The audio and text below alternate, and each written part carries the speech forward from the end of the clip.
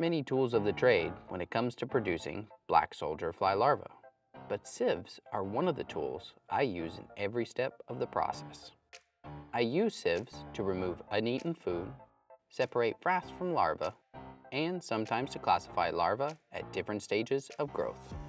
I currently accomplish everything I just mentioned with just 3 mesh sizes: 1 mm, 3 mm, and 5 mm. Let's talk about it.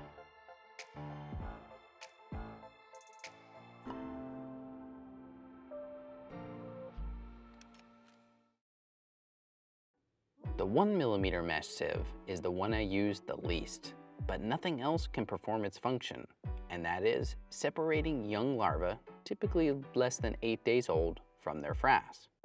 The frass at this stage is like a fine powder, similar to finely ground espresso. It's probably not necessary to separate the frass from the larva at this stage, but any time you can remove frass from your bins provides a healthier environment for your larva. I'm also experimenting with using the extra fine frass as part of my seedling starter mixes, but we'll dig more into using frass as a soil amendment in a future video.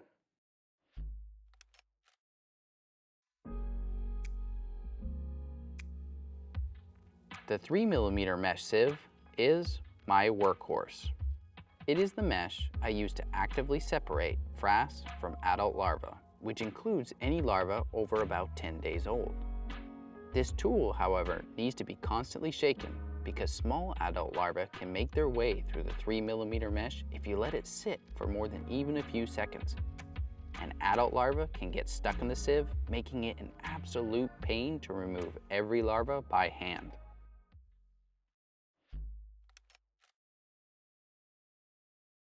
That brings us to the largest mesh size I use frequently, and that is the 5 mm mesh. This is a great tool for separating adult larvae from uneaten food waste. The adult larvae climb down through the mesh, leaving behind any uneaten food. When preparing to harvest adult larvae, I will often start with a 5 mm mesh to remove uneaten food scraps, and then grab the 3 mm sieve to separate the larvae from the frass. This gives me a 2-stage sieving process that makes larva production much easier. So why is all this sieving important? Well, when frass and uneaten food pile up, ammonia and other byproducts can make an unhealthy environment for your larva. The more often I refresh a larva bin by removing the frass and adding fresh food waste, the more larvae I can keep in that bin.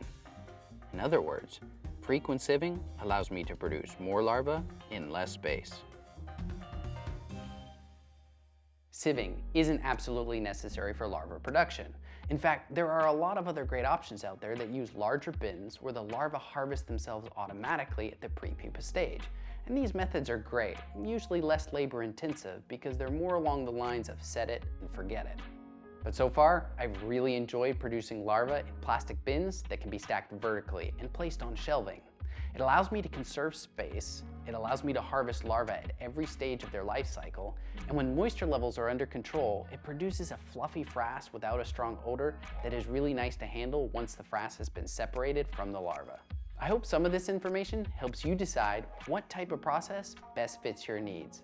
For now, I'll say thanks for watching, and I hope to see you next time.